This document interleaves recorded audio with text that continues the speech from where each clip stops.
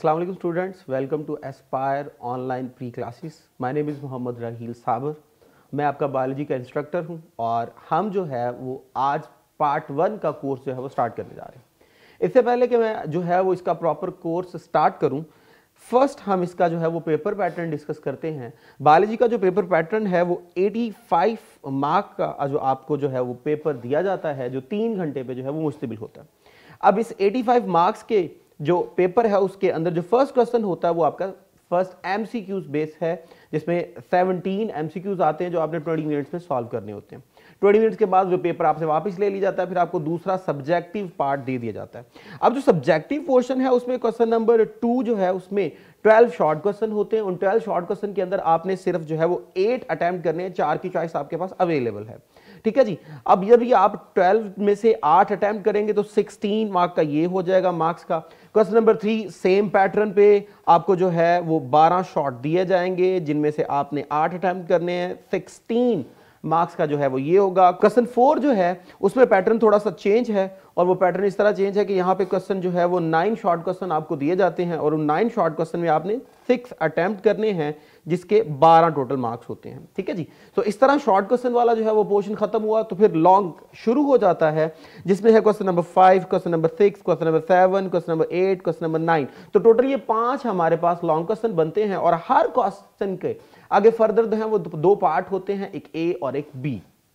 अब जब हर क्वेश्चन के आगे 2-2 पार्ट हैं, तो टोटल हमारे पास इन 5 लॉन्ग क्वेश्चन में से हमने 3 अटेम्प्ट करने होते हैं। जब आज में इसमें से सिर्फ 3 अटेम्प्ट करने और हर एक का ए और बी पार्ट होगा और हर एक के 4-4 नंबर होंगे, तो इस तरह जब आप 3 अटेम्प्ट करेंगे तो उसके 24 जो है वो मार्क्स बनते हैं।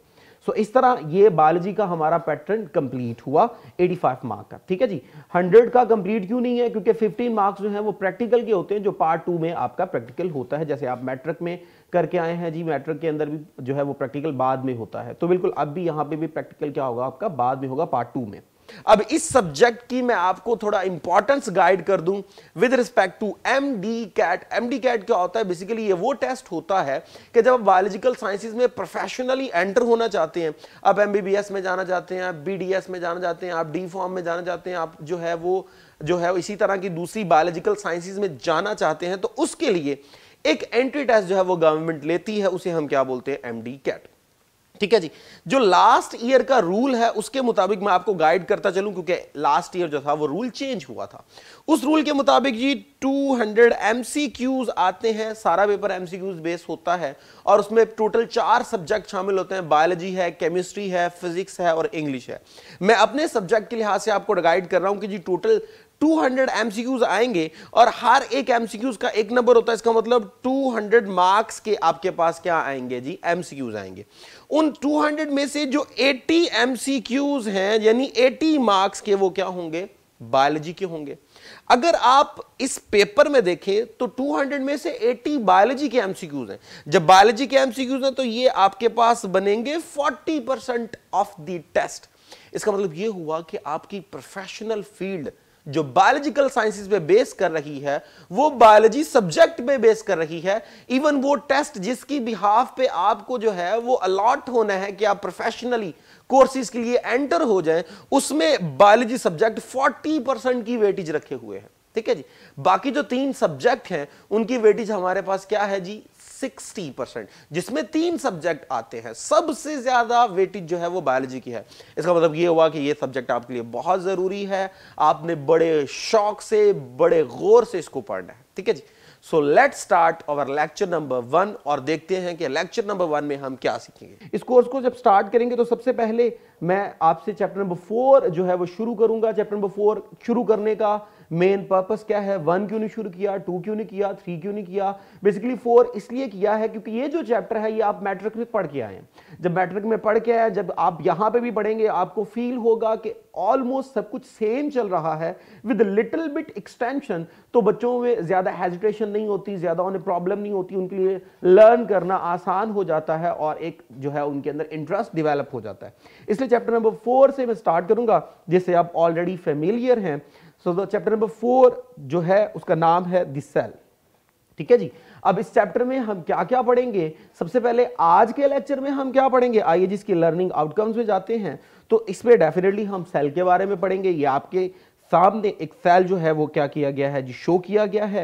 अब इस सेल के अंदर हमें क्या क्या डिस्कस करना है, इंट्रोडक्शन टू द सेल हम डिस्कस करेंगे, शेप्स ऑफ द सेल हम डिस्कस करेंगे, कंपोनेंट ऑफ द सेल हम डिस्कस करेंगे, और डिस्कवरी ऑफ द सेल हम डिस्कस करेंगे, and the last one emergence and implication of the cell theory. ठीक है जी। आइए स्टूडेंट्स अब लेक्चर को प्रॉपर स्टार्ट करते हैं। Introduction of cell. तो सेल जो है, what is a cell?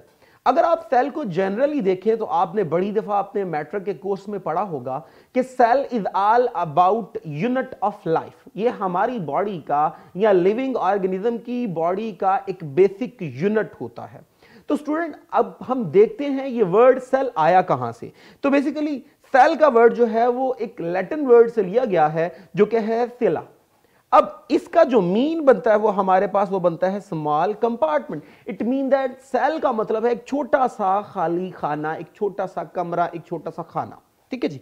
I ji cell basically है क्या, जैसे मैंने पहले कहा कि इसके बारे में हम अक्सर जो है वो वर्ड यूज करते हैं यूनिट ऑफ लाइफ।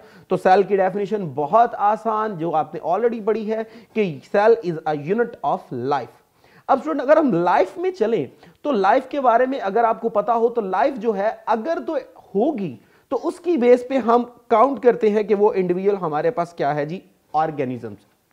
और अगर तो ऐसा है कि लाइफ नहीं है तो उसे हम क्या डिस्कस करेंगे जी, वो हमारे पास होगा नॉन लिविंग। इसका मतलब ये हुआ कि सेल है यूनिट ऑफ लाइफ, और लाइफ जिसमें होगी वो हमारे पास लिविंग ऑर्गेनिज्म है। जब लिविंग ऑर्गेनिज्म है तो बायोलॉजी के अंदर जो हम बेसिक स्टडी करने जा रहे हैं it's all about living organism. तो जहां मैंने लिखा यूनिट ऑफ लाइफ, वहां अगर मैं ये लिख दूं ये यूनिट ऑफ लिविंग ऑर्गेनिज्म तो ये बिल्कुल भी गलत नहीं होगा, क्योंकि लाइफ बेसिकली लिविंग ऑर्गेनिजम्स में ही होती है। तो इसका मतलब ये हुआ कि जो हमने यूनिट ऑफ लाइफ कहा उसको हम ऐसे भी कह सकते हैं कि biology is all about unit of living organisms.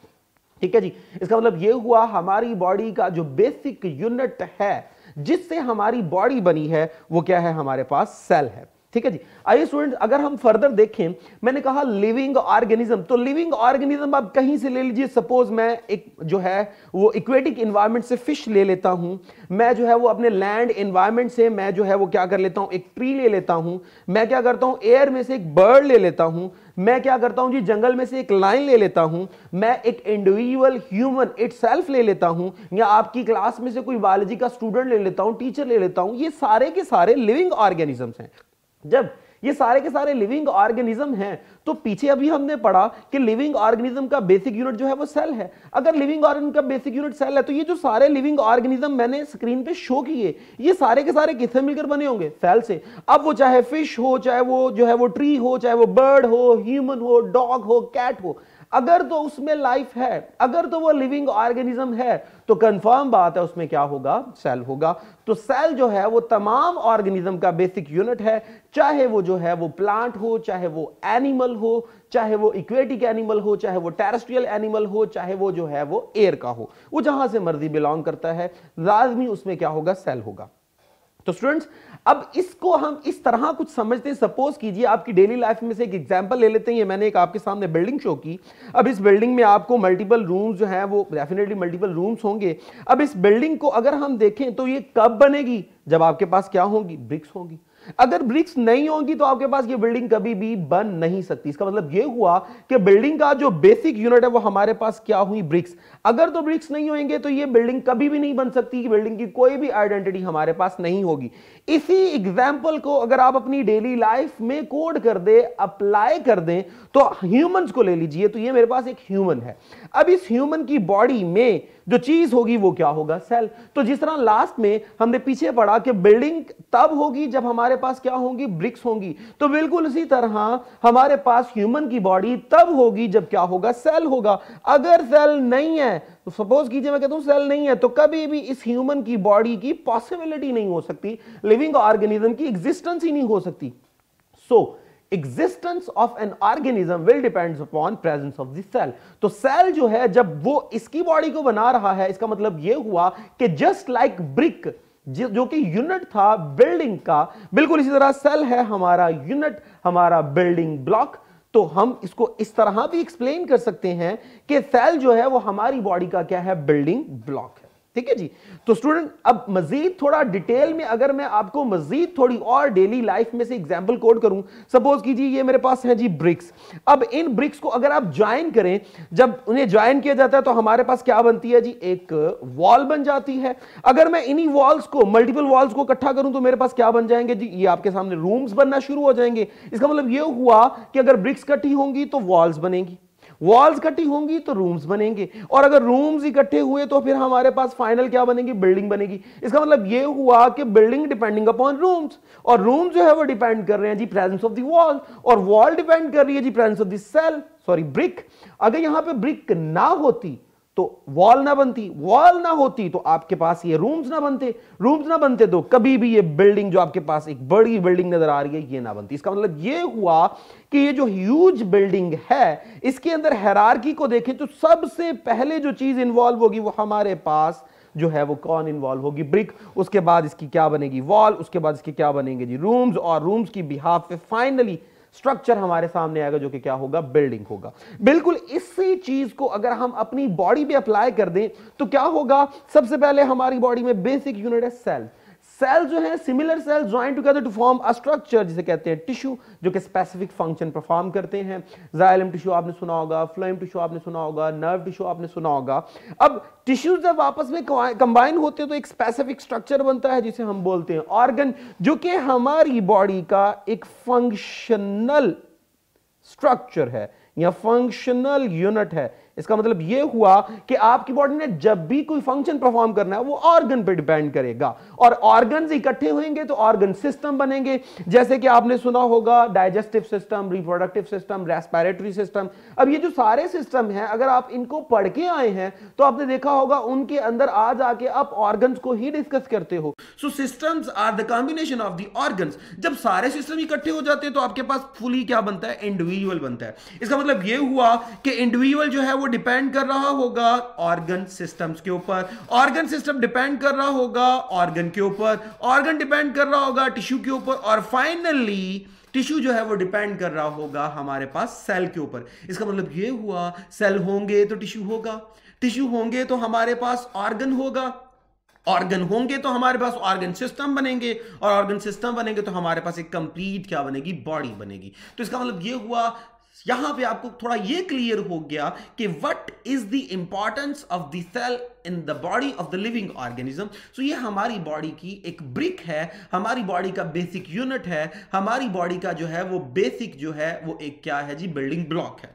आइए जी, अगर हम सेल को देखें तो सेल के अंदर ये आपको शो हो रहा है कि ये हमारी बॉडी का क्या हुआ, फंडामेंटल यूनिट हुआ। ठीक है जी। तो हमारी बॉडी का, यानी बॉडी मीन लिविंग ऑर्गेनिज्म है तो लाइफ कह सकते हैं, तो ये लाइफ का क्या हुआ जी, फंडामेंटल यूनिट हुआ। जैसे भी आपने देखा कि पूरी बॉडी का जो फाइनल यूनिट था वो सेल ही था, और ये जो सेल है ये हमारी बॉडी का स्ट्रक्चरल और फंक्शनल यूनिट है। अब किस तरह, अभी आपने देखा सेल थे तो टिश्यू बना, टिश्यू थे तो ऑर्गन बना, ऑर्गन थे तो ऑर्गन सिस्टम बना, तब जाके इंडिविजुअल बना। इसका मतलब स्ट्रक्चर तो डेफिनेटली सेल पे डिपेंड कर रहा है।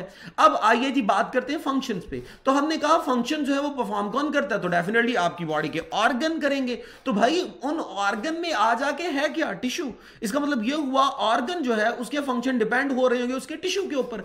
तो टिश्यू जो है जब फंक्शन करेंगे तो ऑर्गन का फंक्शन होगा, और अगर टिश्यू फंक्शन नहीं करेंगे तो ऑर्गन का फंक्शन कंप्लीट नहीं होगा।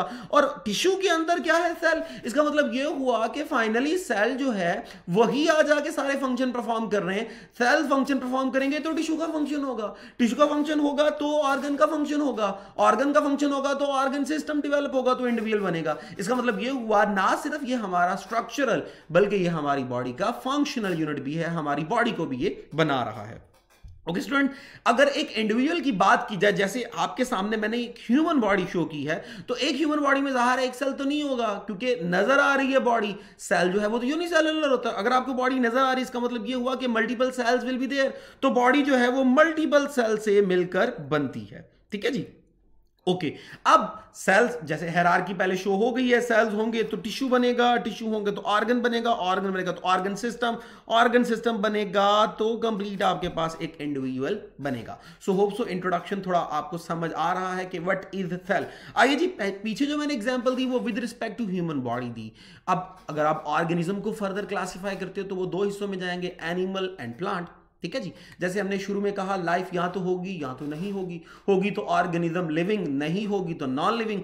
अब ऑर्गेनिज्म को आगे फर्दर लेके चलते हैं तो ऑर्गेनिज्म हमारे पास क्या होगा, या तो वो एनिमल है या वो प्लांट है।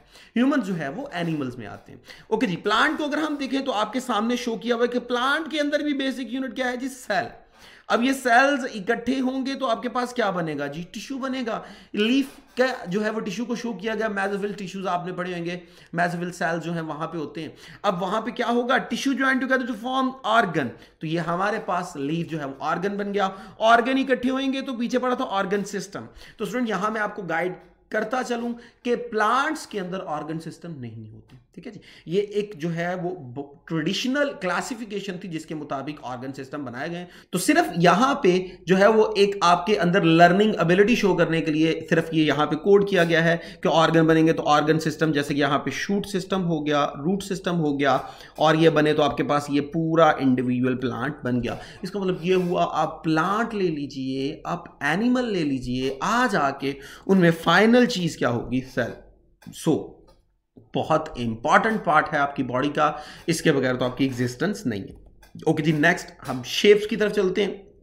क्या सेल्स की डिफरेंट शेप होंगी, तो डेफिनेटली होंगी। अब तक 2-3 सेल तो आप देख चुके हैं। ठीक है जी, एक में रेक्टेंगुलर शेप थी जो बिल्कुल शुरू में दिखाया गया, प्लांट में दिखाया गया सॉरी, और बिल्कुल शुरू में दिखाया गया वो ओवल शेप ऑलमोस्ट था। आइए जी, सेल किस किस तरह के हो सकते हैं, तो ये आपके पास आपकी बॉडी के रेड ब्लड सेल्स हैं जो कि बाई कनकेव शो हो रहा है आपके सामने। ये एक प्लांट सेल है जो कि आपको नजर आ रहा है, बिल्कुल एक रेक्टेंगुलर शेप है। ये मेरे पास एक रूट हेयर बनाई हुई है जी, तो आपको ऑलमोस्ट एक हाईली पॉइंटेड स्ट्रक्चर नजर आ रहा होगा, ये रूट हेयर है। तो नेक्स्ट ये हमारे पास एक न्यूरॉन का सेल है, ये भी एक इलांगेट सेल है, एक लंबा सेल है। आइए जी, स्पर्म सेल जो ह्यूमंस का होता है, मेल्स का, और गैमीट है, ये भी आपके सामने है, एक लंबा सा सेल है। इसका मतलब ये हुआ कि सेल जरूरी नहीं है एक स्पेसिफिक शेप होगी, सेल जो है वो डिफरेंट शेप के होंगे। नो डाउट जो सेल की शेप होगी वो तो स्पेसिफिक होगी, लेकिन हर एक ऑर्गेनिज्म में सेल सेम नहीं होंगे, सेल डिफरेंट होंगे। जैसे रेड ब्लड सेल्स प्लांट्स के अंदर देख लीजिए, रूट हेयर वाले सेल देख लीजिए, न्यूरॉन देख लीजिए, तो डिफरेंट सेल्स हैं। तो सेल की शेप्स डिफरेंट हो सकती हैं, और शेप हमेशा डिपेंड करती है उसकी प्लाज्मा मेम्ब्रेन में, जो इसी चैप्टर में इंशाल्लाह हम बाद में डिस्कस करेंगे।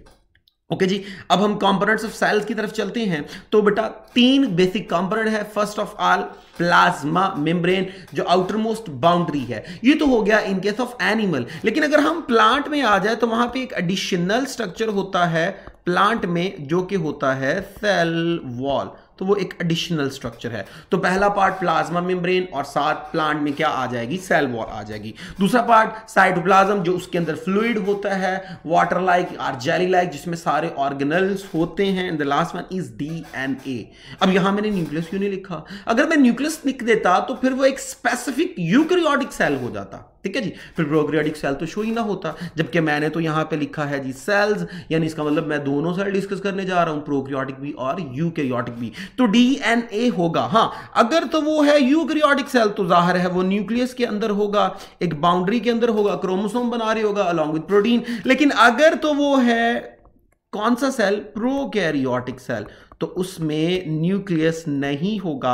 हाँ, डीएनए जरूर होगा जो कि सबमर्ज्ड होगा, डिस्पर्स होगा इन साइटोप्लाज्म। तो ये 3 बेसिक कंपोनेंट हैं, और ऑर्गेनेल्स क्यों नहीं डिस्कस हुए, क्योंकि वो तो सारे साइटोप्लाज्म में आ जाएंगे। Okay ji, next discovery of cell की तरफ चलते हैं। कब किसने सेल डिस्कवर किया, तो स्टूडेंट रॉबर्ट हुक जो है वो आपने पढ़ा होगा मैट्रिक में भी, 1665 में इस साइंटिस्ट ने फर्स्ट टाइम सेल को था डिस्कवर किया। ओके जी, ये आपके पास रॉबर्ट हुक है। अब इसने क्या किया था, बेसिकली इसने एक बुक पब्लिश की, उस बुक का नाम था माइक्रोग्राफिया। स्टूडेंट माइक्रोग्राफिया क्या होता है, माइक्रोग्राफ जो है वो वर्ड है विच मीन जो भी माइक्रोस्कोपिक इमेज होती है, उस माइक्रोस्कोपिक इमेज को हम माइक्रोग्राफ कहते हैं। ठीक है जी। अब इसने माइक्रोग्राफिया क्यों कहा, क्योंकि इसने मल्टीपल इसके अंदर जो थी वो क्या की थी, माइक्रोस्कोपिक इमेजेस जो थी वो जो इसने ऑब्जर्व की वो नोट की हुई थी। ठीक है जी। तो इस बिहाफ में बुक का नाम था माइक्रोग्राफिया। उसके अंदर first time discovery of cell को जो था वो डिस्कस किया गया था। और किस तरह सेल डिस्कवर किया गया, he was observing Kock sales. अब कॉक सेल्स क्या होते हैं, अगर आप सिंपल दरख्त की एक छाल ले लो, छाल, ठीक है जी, छाल को हम बोलते हैं जी बार्क, ठीक है जी। And bark is the combination of the Kock sales. Kock sales क्या होते हैं, dead plant cells known as cork. तो कॉक मैंने बताया आपके पास क्या होंगे, डेड प्लांट सेल्स, ठीक है जी। अब स्टूडेंट ये जो डेड प्लांट सेल्स होते हैं इन्हें हम कॉक कहते हैं। जब ये मल्टीपल कॉक सेल्स इकट्ठे होंगे तो जो स्ट्रक्चर बनेगा उसे हम क्या बोलते हैं, बार्क। तो बेसिकली ये एक प्लांट की बार्क को स्टडी कर रहा था और उस बार्क के अंदर definitely bark is the combination of the dead cells यानी कॉक सेल्स। तो ये कॉक सेल्स को ऑब्जर्व कर रहा था। जब कॉक सेल्स को ऑब्जर्व किया तो ये वो माइक्रोस्कोप थी जो इसने खुद बनाई थी, जिसकी बेस पे ये क्या कर रहा था, इसको ऑब्जर्व कर रहा था। ठीक है जी। और ये इसकी सेल्फ मेड माइक्रोस्कोप थी जिसने खुद बनाई थी। ठीक है जी, ओके जी। अब जब सेल को ऑब्जर्व किया गया तो सेल किस तरह का नजर आया, ये जी एक्चुअल इमेज है जो माइक्रोग्राफिया बुक में से ली गई है। तो स्टूडेंट ये जो थी वो एक्चुअल आपको नजर आ रही है जी, डायग्राम जो सेल की शो हो रही थी आप देख रहे हैं जी, a lot of empty spaces आपको नजर आ रही हैं जी। और ये जो है वो प्लांट की बाग को ऑब्जर्व किया गया। बेसिकली अगर आप इसको गौर से देखें तो ये बिल्कुल ये नजर आ रही है जिस तरह शहद की मक्खी का छत्ता होता है। ठीक है जी, हनी कॉम्ब जो है बिल्कुल वैसा जो है वो आपको नजर आ रहा है। ठीक है जी। अब इसका मतलब हुआ दोनों बिल्कुल आपस में क्या है, सेम है। यहां पे भी आपको शहद की मक्खी के छत्ते के अंदर मल्टीपल स्पेसेस नजर आ रही हैं, तो यहां पे भी आपको तो वही नजर आ रही हैं। इसका मतलब यह हुआ कि दोनों बिल्कुल स्पेस के तौर पे थे। अब आपको समझ आ गई होगी कि इसको सेल का नाम क्यों दिया गया। शुरू में हमने पढ़ा कि जी स्मॉल कंपार्टमेंट, तो देख लीजिए कंपार्टमेंट की तरह ही शो हो रहा है, एक स्पेस की तरह ही शो हो रहा है। तो हमारे पास इसे क्या कहा गया, हुक ने कहा cell is an empty space bounded by thick wall. तो इस एम्प्टी स्पेस की बिहाफ पे इसे सेल कहा गया था। ठीक है जी। और अगर आप इसकी प्रॉपर देखो तो शेप लग कैसी रही है, हनी कॉम्ब लाइक कंपार्टमेंट। बिल्कुल जी हनी कॉम्ब की तरह ये शो हो रहे हैं जो आपके सामने दिखाया गया, दोनों बिल्कुल रिजेंबल कर रहे हैं। ठीक है जी। तो इसी बिहाफ पे इसको क्या किया गया था, सेल का नेम दिया गया था। ठीक है जी। आइए जी, emergence and एम्प्लीकेशन of the cell theory mean, अब हमें थोड़ा बैकग्राउंड देखना है किस किसने सेल के ऊपर क्या क्या काम किया, किस तरह सेल थ्योरी जो थी वो इंट्रोड्यूस करवाई गई, कौन से साइंटिस्ट ने सेल के बारे में क्या व्यू दिया। आइए जी, जो फर्स्ट है 19वीं सेंचुरी में एक लॉरेंस ऑकर नामी साइंटिस्ट था 1805 में, उसकी जो है वो क्या कहना था, उसने कहा जी all living beings originate from are consist of vesicles. Vesicle कहते हैं दानों को, छोटे छोटे स्ट्रक्चर्स को, सेल्स। यानी देख लीजिए बात फिर वहीं आ गई कि लॉरेंस ऑकर भी यही कह रहा है कि सारे ऑर्गेनिज्म जो हैं वो आज आके बने हैं किससे, सेल से। ठीक है जी। आइए जी थोड़ा आगे चलते हैं। जीन बैप्टिस्ट डी लामार्क उसके बाद 1809 में जो था इसने क्या कहा, इसने कहा जी nobody can have life if it's constituent part are not cellular tissue. तो बात फिर वहीं पे आ गई कि किसी भी चीज में तब तक लाइफ नहीं हो सकती जब तक कि उसमें टिश्यूज ना होंगे, जब तक कि उसमें सेल्स ना होंगे। सेल्स होंगे तो बॉडी बनेगी, सेल्स नहीं होंगे तो बॉडी नहीं बनेगी। तो सेकंड साइंटिस्ट भी जो है वो क्या कर रहा है, सपोर्ट कर रहा है सेल को कि वाकई सेल ही जो है वो बॉडी का यूनिट है। आइए जी नेक्स्ट, रॉबर्ट ब्राउन, उसने क्या किया, reported presence of the nucleus. तो सेल का जो मोस्ट इंपॉर्टेंट पार्ट होता है जिसे हम कहते हैं सेंटर ऑफ द सेल, जो सेल के सारे फंक्शन को क्या कर रहा होता है, कंट्रोल कर रहा होता है, उसे न्यूक्लियस कहते हैं। तो फर्स्ट टाइम न्यूक्लियस को डिस्कवर किया था किसने, रॉबर्ट ब्राउन ने। अब स्टूडेंट्स अगर आपको याद हो तो अभी थोड़ा सा पहले हमने जब रॉबर्ट हुक के बारे में पढ़ा तो उसने कहा cell is an empty space, एक खाली जगह का नाम जिसकी सराउंडिंग में बाउंड्री होगी वो क्या है जी, सेल है। लेकिन रॉबर्ट ब्राउन ने बता दिया कि जी सेल जो है वो खाली नहीं है, बल्कि उसके बिल्कुल अंदर एक स्पेसिफिक स्ट्रक्चर होता है। और आज हम इस बात को आइडेंटिफाई कर चुके हैं, वही तो मेन स्ट्रक्चर होता है जो कि पूरी बॉडी को, पूरी सेल की बॉडी को क्या कर रहा होता है, चला रहा होता है। उसे हम क्या बोलते हैं, न्यूक्लियस बोलते हैं। इसका मतलब यह हुआ कि cell is not an empty space. तो वो वाला कॉन्सेप्ट जो कि रॉबर्ट ने दिया था कि सेल जो है वो खाली है, वो गलत हो गया। सेल खाली जगह नहीं है, बल्कि उसमें एक स्पेसिफिक क्या है, न्यूक्लियस भी होता है। अब तो हमें पता है जी साइटोप्लाज्म भी होता है, और इतने ज्यादा ऑर्गेनेलीज जो हैं वो क्या हो चुके हैं, डिस्कवर हो चुके हैं। ठीक है जी। तो ये रॉबर्ट ब्राउन था जिसने फर्स्ट टाइम जो था वो न्यूक्लियस की प्रेजेंस को शो किया और हुक के आइडिया को चेंज किया, और ये बात इंट्रोड्यूस होना शुरू हुई कि जी सेल के अंदर मजीद कुछ है। इसका मतलब ये हुआ सेल को मजीद ऑब्जर्व करना चाहिए ताकि पता चले कि शायद कुछ और चीज भी निकल आए जो इसकी इंपॉर्टेंस को शो कर रही हो। आइए जी, उसके बाद जो नेक्स्ट था वो था जी शील्डन। अब शील्डन जो था वो हमारे पास एक बॉटनिस्ट था। ठीक है जी। अब शील्डन ने 1838 में कहा कि जी आल प्लांट, क्योंकि बॉटनिस्ट था तो उसने कहा जी आल plant consist of cells which contain nucleus.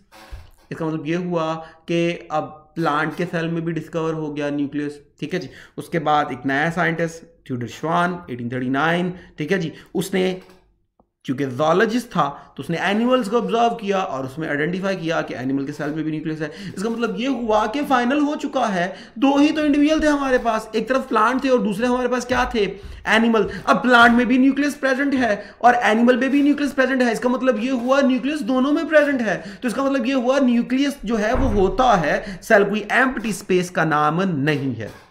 Okay, next जो था उसकी नेक्स्ट इन दोनों ने मिलकर फिर क्या किया, इन्होंने सेल थ्योरी फॉर्मुलेट की, जिसे आप आज तक अभी भी पढ़ रहे हैं। और उस थ्योरी के मुताबिक सेल के जो हैं वो 3 बेसिक पार्ट हैं। कौन कौन से? नंबर 1 न्यूक्लियस होगा, मोस्ट इंपॉर्टेंट पार्ट। नंबर 2 जो उसमें जेली लाइक मटेरियल होता है, साइटोप्लाज्म, जिसके अंदर बेशुमार क्या है, ऑर्गेनेलीज हैं, वो है। और उसके बाद नेक्स्ट वन जो आउटर कवरिंग है, प्लाज्मा मेम्ब्रेन। अगर एनिमल है तो प्लाज्मा मेम्ब्रेन पे बात खत्म हो जाती है, और अगर प्लांट सेल हैं तो पहले भी बताया उसके अंदर फिर क्या आएगी, एक सेल वॉल नामी एडिशनल स्ट्रक्चर शामिल होगा।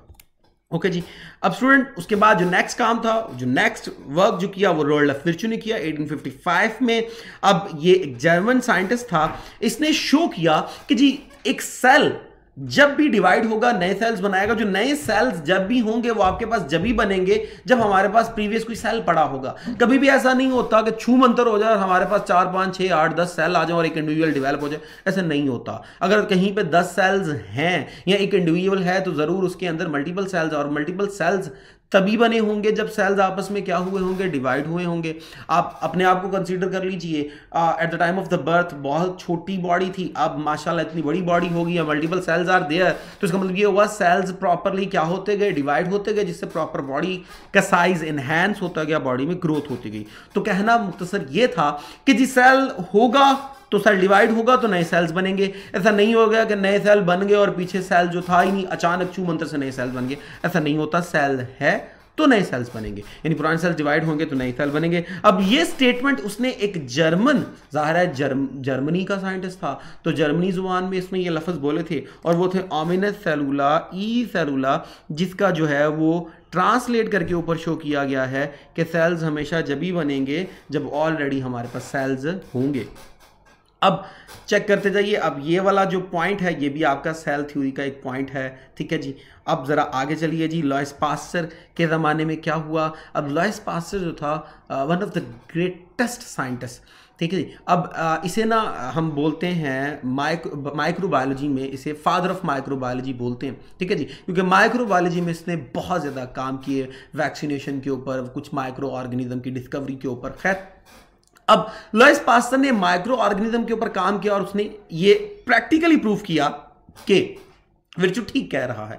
अगर मेरे पास बैक्टीरिया है, अगर मेरे पास एक माइक्रो ऑर्गेनिज्म है, वो डिवाइड होगा तो उसकी बिहाफ पे एक नया क्या बनेगा, माइक्रो ऑर्गेनिज्म बनेगा। अगर मेरे पास पहले से माइक्रो ऑर्गेनिज्म नहीं है तो कभी भी नए माइक्रो ऑर्गेनिज्म मेरे पास नहीं डेवलप होंगे।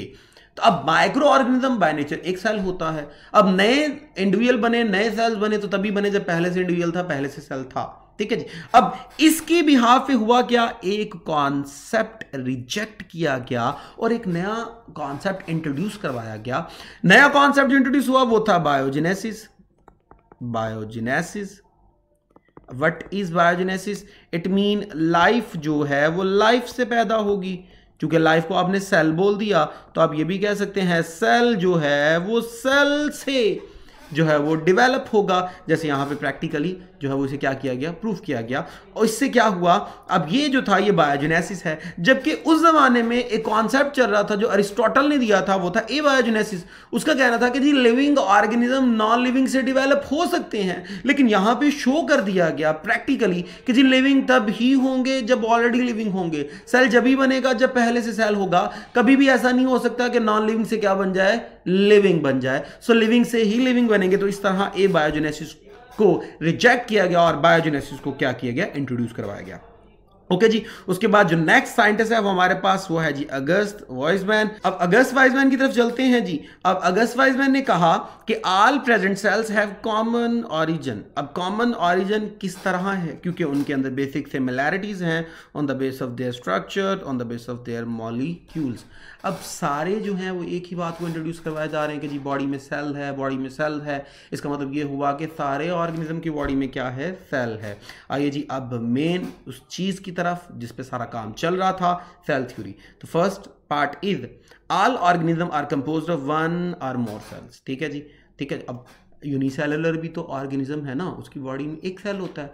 आप भी तो ऑर्गेनिज्म हो, आपकी बॉडी में मल्टीपल सेल्स होते हैं। तो लिविंग ऑर्गेनिज्म एक सेल वाला भी हो सकता है और मल्टीपल सेल्स वाला भी हो सकता है। Okay ji, next, all cell arise from pre existing cells. नए सेल जब भी बनेंगे जब ऑलरेडी पहले से सेल होगा।